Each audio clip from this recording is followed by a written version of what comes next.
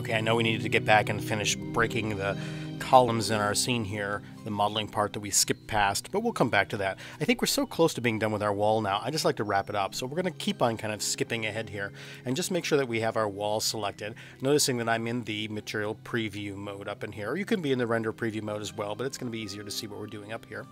And we did great by bringing in this image as a plane and then slicing it up and then extruding off of the surface of that plane. So it looks great, except we have these little problems in any place where there's like a side that wasn't there when the original image was brought in, right? This top of the beam over here, or the sides of the beam, there was no surface there when we brought in this image. We added this when we extruded these faces. So now we need to go back in and fix these. Unfortunately, it's very easy to do it. It's a little time consuming to go through and find every single one and fix them, but it's pretty easy to do. But since we're so close to being done with this image as plane, doing it this way where we brought in the image and then added the geometry instead of creating the geometry and then adding the image like we'll do with other objects in our scene here, we might as well just take the extra little step here and tidy up these edges. And we're going to do that using the UV editing window. When I click that, all these little buttons up over here are just little shortcuts to different kinds of tool layouts, basically. And in this edit window here, I can back out a little bit and we can see just the image, the image texture that is being applied to this material and therefore our wall over here.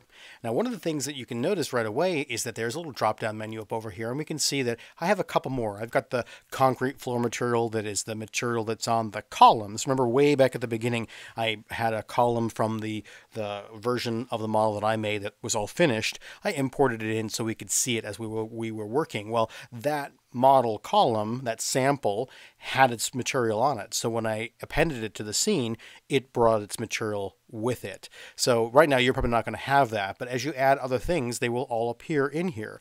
Right now you've probably only got the one wall image. One thing I really recommend that you do right away, there's a couple of things that I don't understand why they're not on here by default.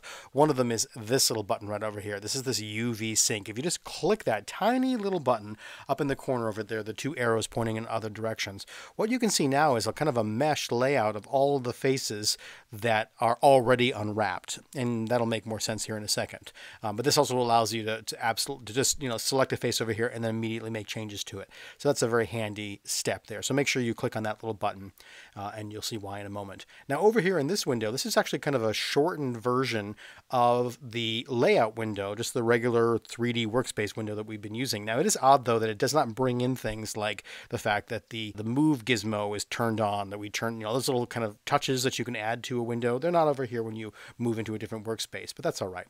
What is kind of odd though is that we're in edit mode, which is good, but we're also not in the render preview mode, so we need to be actually able to see that. But our little buttons are missing from over here. Well, we can solve that really by just hitting the Z key and selecting material preview, so I'll just do that now. But if you wanted to use those buttons here, what you need to do is put your cursor up in one of these areas over here and just click the middle mouse button down, and you can see you can slide from right to left, that little ribbon of tools over there. So now we can get to those little buttons over there. So make sure that you're in the viewport shading material preview mode there so we can see clearly what we're doing. And now we've got a really good view on all of these faces that are looking a little wrong here. I'm going to just very quickly, since yours may not be like this, I'm just going to pop out of this for a second and I will turn on my move gizmo, and I'm just going to move my wall a little bit over here so that it's not buried in the staircase there. If yours is buried in your staircase, do the same thing. Just move this out of the way. And if yours is not, then don't worry about this step. Okay, but now I'm going to hit the tab key to get back into the edit mode. I'm going to select this face right over here, and let's see what's going on here with this face. So it's got a smeary edge on it there, you can see. When I select this face, you can see it makes sense kind of where it's appearing right over here. This is like looking down the edge of this face. So what we need to do is re-image this, unwrap this face here and all the other ones that are having problems. And we can do those one at a time, and I'll show you a couple of ways that we can do this all at once. It's very delicate work, sir. Now, if we didn't already have the image of our wall on here, we could just grab everything and just unwrap it all together and start over from scratch. And we'll do that with the stairs. But we don't want to do that in this case because we'd mess up all of the parts that are working, which is most of the image. Right now, it's faster to just fix these little edges here and there than it is to try to unwrap the whole thing. So the way you do this is actually quite easy, is you can either go up here to this little UV button over here, or as you can see, use the shortcut U. So I'll click this one time and just see that unwrap is up there, but you're going to get in the habit of hitting U. It's going to save you a lot of time here to hit that U button. And now I'm going to unwrap, and you'll see what's happened over here in this window. So this little face has now been highlighted over here. And if I deselect for a second, you can see what it's done. See, it's trying to fill the entire texture over here from the bottom to the top, trying to maximize its space there, which is okay, except that that's now got this little beam over here, and it's got the top beam up over here. So we actually don't want it to be that big. We want to scale this down. So I'll reselect this face. Now be aware that scale and rotate and duplicate and all those things, they all work exactly the same in this workspace as they do anywhere else in Blender. You got to be really careful, though, to know where your cursor is. So for example, if I want to shrink this face down to better fit a different part of the map, but my cursor is over here in this window, when I hit the S key and start shrinking, oh, that's not what I want at all. I do that all the time. Don't worry about it. How do we undo something? Well, we Control or Command Z to undo it, and we just move the cursor over into this side. And now when we do that exact same thing, hit the S key to scale, now I can shrink this face down until it's something like a spot that will fit over here on this edge. So I'm going to put it in a spot that I probably wouldn't put it. I'm going to hit the G key, and I'm just going to scooch it down over here to put it basically right on the corner of where it is. And I'll show you why that's not a good idea. I mean, it probably doesn't really matter too much. Maybe I'll scale it and make it a little bit bigger. Something like that looks pretty good. Now, let's take a look and see why I wouldn't normally do that. You can see this image and this image are exactly the same.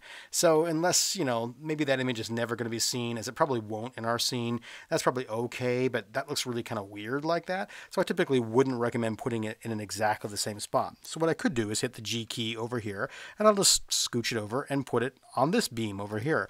So I've just kind of come over here and borrowed this part of the image. So now if I look at it again, it doesn't look exactly like the mildew goes up nicely. By keeping it down here where the mildew is, or the slime or whatever this is, it's followed that around here. If I were to pick it up and move it to one of these upper ones over here, that might look a little odd because it would be clean on this edge here. So that was a good choice to put it over there. And again, this is just kind of like, well, where do you think it's going to be best? You know, you can do that however you think.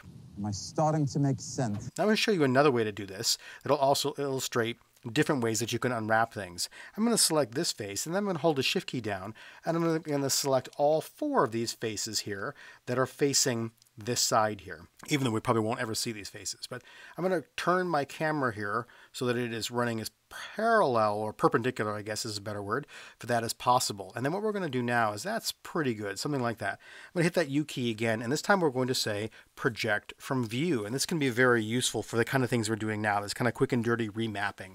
So project from view, we'll do this. Well, what's happening here?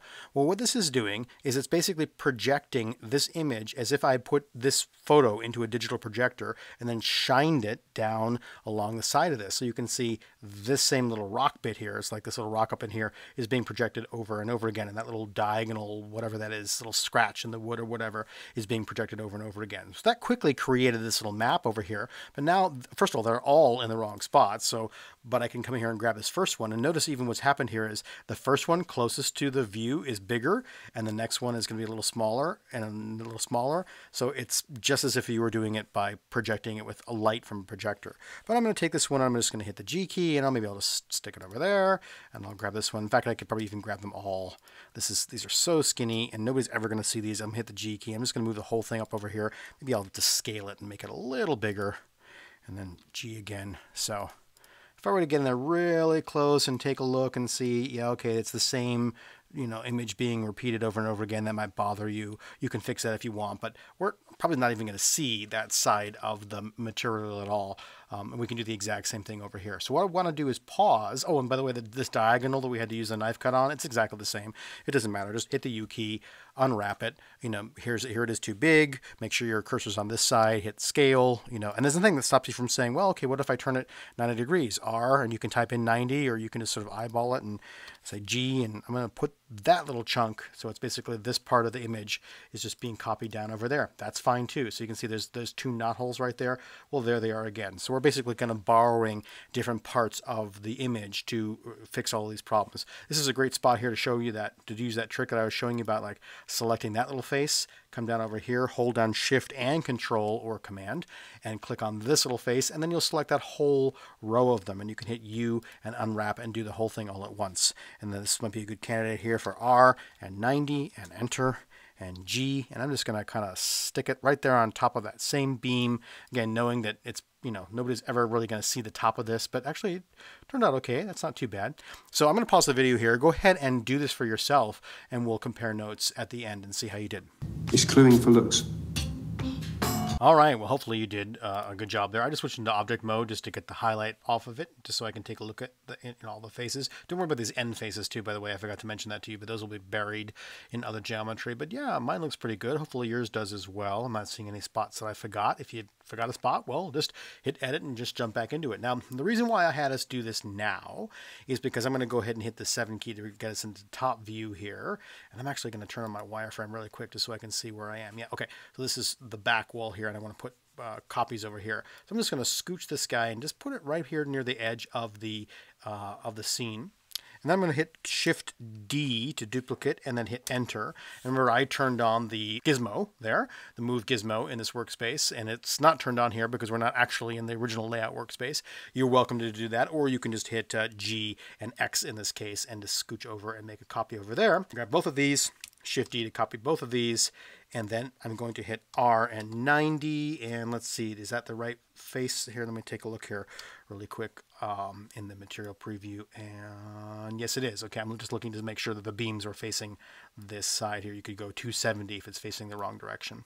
And now I'm going to scooch this one over here. I'm going to take a quick peek at that. Looks pretty good. Okay, so now we've got the whole back wall. In fact, we can jump back over into the layout window there now that we've got that here. Oh, I've got a huge gap over there. I need to pull this guy forward. There we go. Okay, and again, you can adjust them however you want. So we've got the back wall of our scene all ready to go. Now, the reason why we went ahead and did that step there to do all of this... Oh, I missed a spot. Great. We're going to do... because we're doing that before we made all the copies, because now the UV mapping is set on all of those. In fact, maybe I can just get away with just fixing this one wall here. I won't make you watch me do that, but I'll jump back into the UV editing. Well, I guess I'm going to make you watch UV unwrap, and then I'll scale this down one more time here, and then I'll hit G, and we'll just drop it over there. That's fine. And I'll go back to the layout window, and there we go. Okay, fixed it. Even though it's repeated, you know, on all these other spots here, but I don't think that they're going to be in the camera shot. We're basically looking right about that. Remember, we set up our camera a few videos ago, so you should have something like that as a back wall. We'll come into the next video here, and we'll create a couple of materials from scratch, basically, with the shader tab, and show you how to bring in materials for all these objects that we've already created in our scene that are still just bare.